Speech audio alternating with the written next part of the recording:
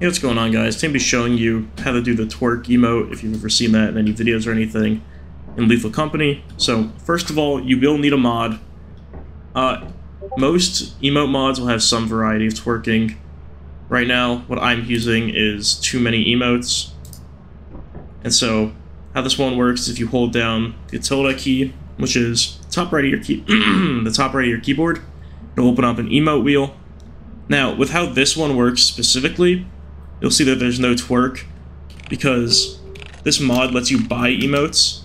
So you can see the ones in here. These shuffle through a bunch of different emotes that you can buy, and twerking is one of them. So if you do want to use this mod and twerk, then you will need to wait for it to appear here. But for most mods, make sure to just check their mod description, see how it says to do the emotes, and twerking is usually one of the ones that's in most of them. Anyway, that's it for this tutorial.